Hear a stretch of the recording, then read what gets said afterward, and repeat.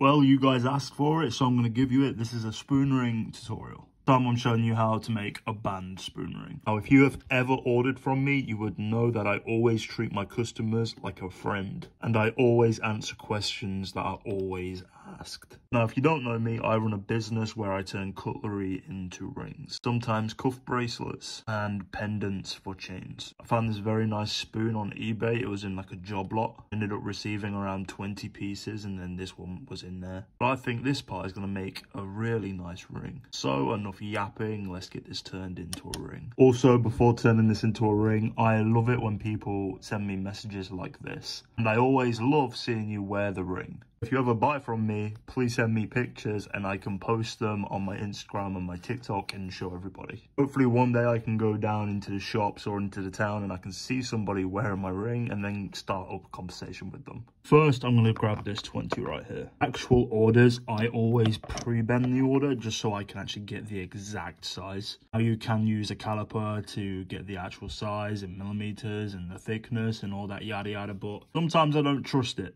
So all I do now is pre-bend. So I'm going to make this one into a size 10. I'm going to put that in here and pre-bend it to a size 10.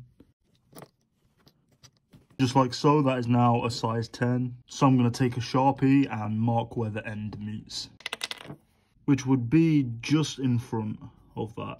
Now when you do this, make sure to kind of cut behind that black line. There's a little bit of lifting there. Now I'm going to open this back up and cut that with the bolt cutters. Bend that back open, cut with the bolt cutters. Now you're going to grab a file and file that sharp edge down because it has left a nasty sharp edge.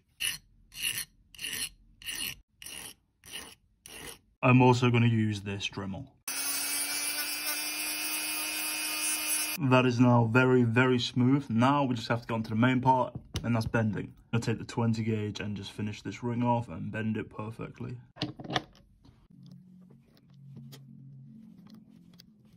And then when the ring gets smaller, go down in gauges and the ring should meet up at that joint.